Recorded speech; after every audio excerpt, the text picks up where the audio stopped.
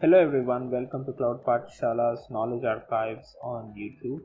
This presentation is to help you master the space of DevOps and SREs on Amazon Web Services. The Cloud Patashala team is here to present you a video series on Amazon Web Services where we would be covering a wide array of topics. Today we would be looking to answer the question whether we could have 1,000,000 IP addresses in our VPC CIDR range in AWS. For this, we would be going into the AWS console, into the VPC section. I'll create a VPC and I'll give the VPC the name. I'll have the default tenancy and I'll give the name to this VPC. Once we give the name to this VPC, let's see what is the maximum amount of CIDR range that can be associated with this VPC. We definitely know from our previous videos that a /16 is possible. Let's also try to see if we could further increase the range of our VPC. But if you see, the maximum size range that is being allowed on the VPC is from a /16 to a /28 net mask. So we'll stick with /16.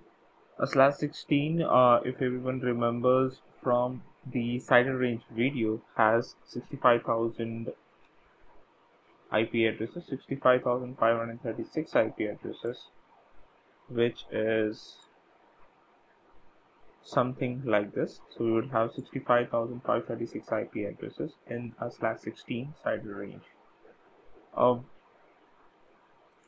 So that answers the question. We definitely cannot have 1,000,000 CIDR ranges, but then there's a twist to this story.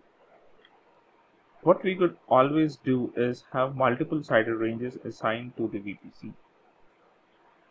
So if I go to the VPC, if I go to edit CIDR ranges, what I could do is keep adding CIDR ranges to my existing VPC.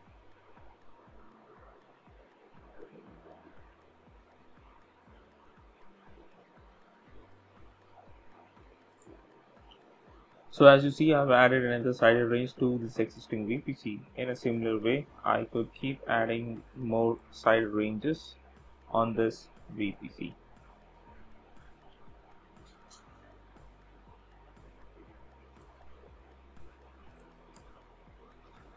So as you see, we already have 4 CIDR ranges. That's equivalent to 4 times of 65,000 IP addresses.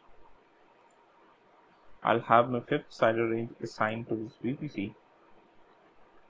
And if I go to add the 6th one, I would be getting an error saying that the CIDR range could not be added because the maximum number of CIDR ranges that are allowed in a VPC is 5.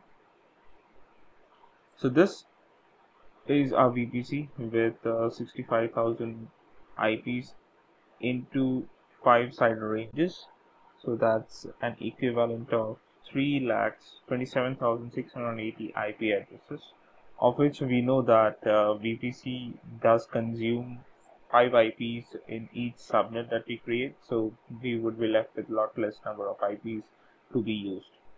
So this answers a question that a VPC unfortunately cannot support millions of IP addresses, but then 3 lakh devices in a VPC network is too huge to be managed, which I believe no network administrator would like to do.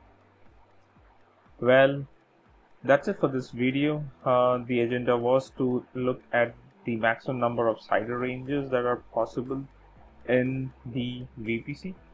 Thank you so much for watching the video. If you like the video, please like, share and subscribe to the channel. Do share the video with multiple people if you feel this information is worth sharing. Thank you so much for watching. Have a great day.